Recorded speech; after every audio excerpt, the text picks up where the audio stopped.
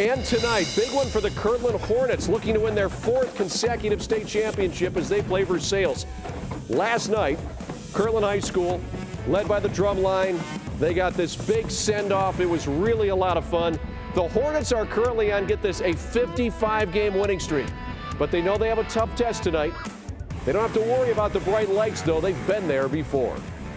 And for these kids, you know, that's all they know, so it's just another game. So I think that helps as far as the mental preparation and knowing what it feels like to be on that field. Week 15, you know, these kids just did it last year. So, you know, to them it's another game, and they know it's about execution and taking care of the ball and blocking and tackling.